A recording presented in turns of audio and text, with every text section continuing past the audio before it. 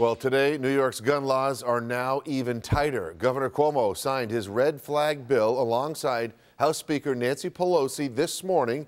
It prevents people who show signs of being a threat to themselves or others from purchasing or even possessing any kind of firearm. Today, New York is proud once again to pass a first in the nation, the red flag bill that empowers school teachers to do something when they believe something bad is going to happen.